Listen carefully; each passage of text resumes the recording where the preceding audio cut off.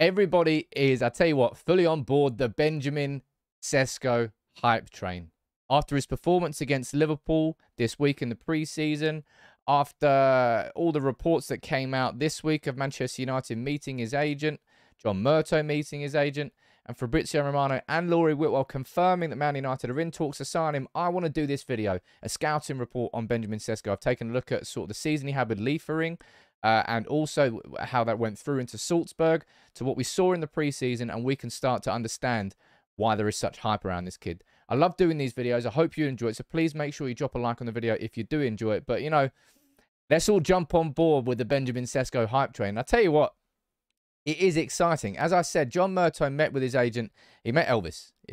John Murtough literally met Elvis last week. Elvis Bosanovic. And I've already run through an interview with Elvis Bosanovic in my video that I did a few weeks ago on Benjamin Sesko. I identified him as one potential target for Manchester United to look for. Because at 19, he's not yet the finished product. But what Manchester United scouts have got to get better at doing is identifying players like this when we can sign them for far less than what they're going to be worth in a few years' time. It's about signing players who can progress through. But let's go into this scouting report and let's try to understand exactly why there is so much hype and why Manchester United really are interested in signing Sesko this summer. I want to say a quick shout out to Total Football Analysis for the scouting report they've done. I've used a few of their stats. I've used a few of their pictures. And also we're going to run through his performance against Liverpool. It should be a cracking video, I think. So anyway, but if you take a look at his stats from that season with Liefering, as I said, it's not the fair. This is when he was 17, right?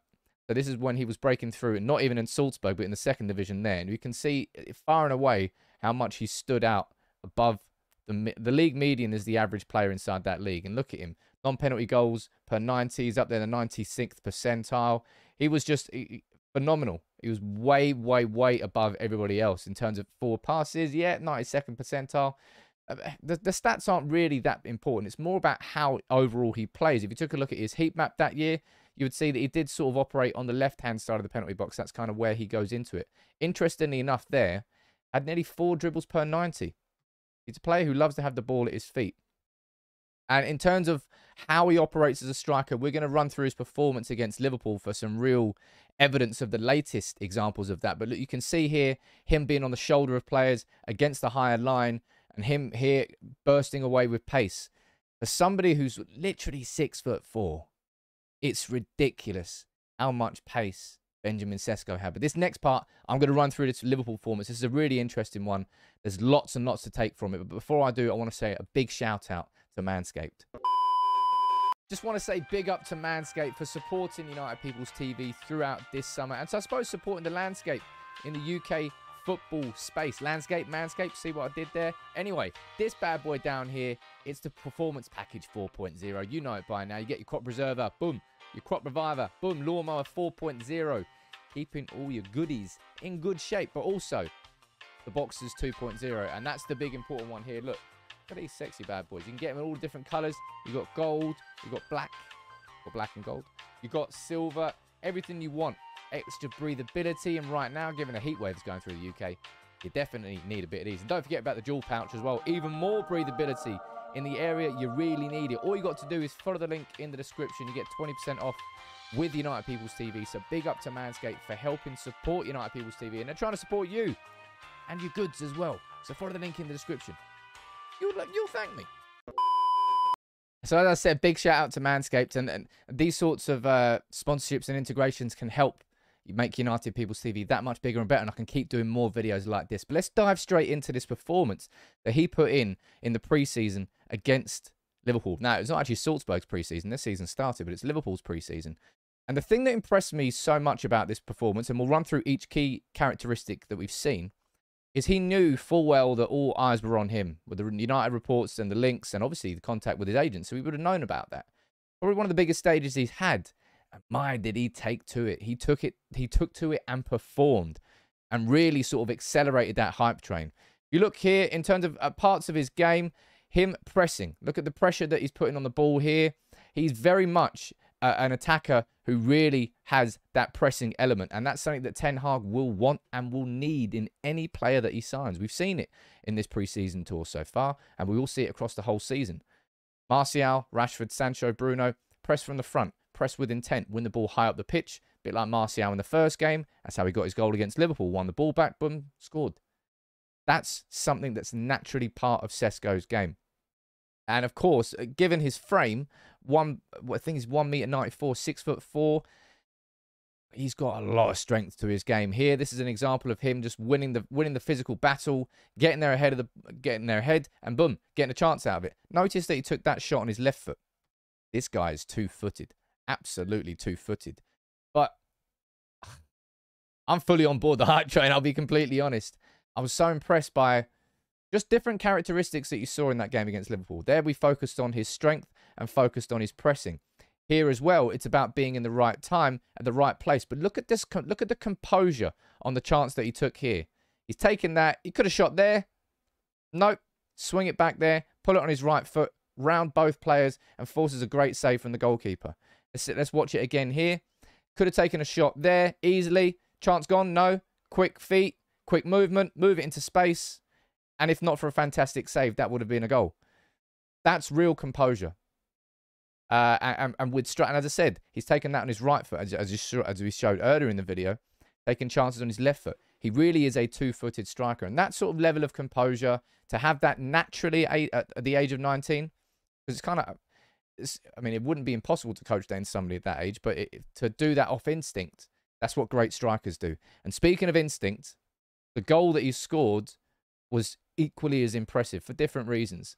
You can see here, receiving the ball there, running into space. Look at the pace he's got. They can't catch up with him. Little quick 1-2, opens a space, opens his body, fires it into the bottom corner. You can see here again, accelerating into that space. That pass takes the defender away, creates that space that you don't, but that opening of the body, there, that's such a fantastic technique. Side-footed. There's something that feels a bit different when you see a striker with a side-footed finish.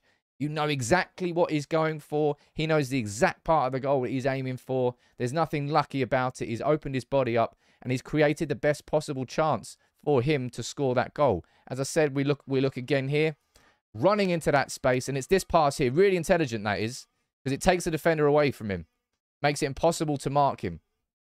Really is and was a cracking goal by a player who really did shine, as I say, on the biggest of stages for him at that moment in his career. And obviously there's one highlight that a lot of people have been showing, but it goes to show how good his feet are as well. Look at that touch and look at that turn. That is dutty. Absolutely dutty. Whether or not he completely meant it, it's slightly irrelevant. I mean, he definitely did mean that. Look at the feet on that. I mean, that's getting a rewind. That is definitely getting a rewind. Look at his touch. Oh, delicate. Turn. Woof. You filthy man. Unbelievable. But I tell you what, it really is not hard to understand why the hype is there. Manchester United being starved of attacking signings will make anybody look appealing.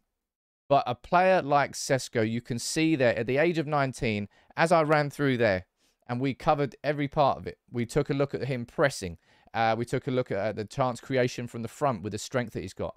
We took a look at him creating opportunities, opening his body up, left and right foot. I took a look at his goal, and one more time, that open body position there. That's really, really accomplished. That's top level finishing, that is.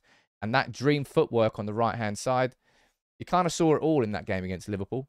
He's got the pace. He's got the intelligence. He's got the acceleration. He's got the natural finishing. He's good with both feet. He can also, great touch for a big lad. He really does. He's got a set of characteristics that you wouldn't expect of a player of his height. A player of his height you would expect to be gangly, not that strong, a bit lanky, a bit Peter Crouchy. That's not Benjamin Sesko. And you can fully understand why the hype is there. Salzburg clearly have got themselves another gem in the same way they had a gem with Erling Haaland. We all know what happened with Erling Haaland. He went to Dortmund, became the player that he became today, and now City have signed him. Will United go in for Sesko this summer? We're in talks with his agent. That has been confirmed. That happened last week. United, if we want to go and sign him, we're going to probably have to pay over the odds this summer. Because I don't think Salzburg wants to sell this summer. If we wanted to get him next year, we'd probably be able to get a deal for him that would be cheaper and then loan him back out to Salzburg. But as a lot of you fairly point out and correctly point out, United need new players now. We need new attackers now.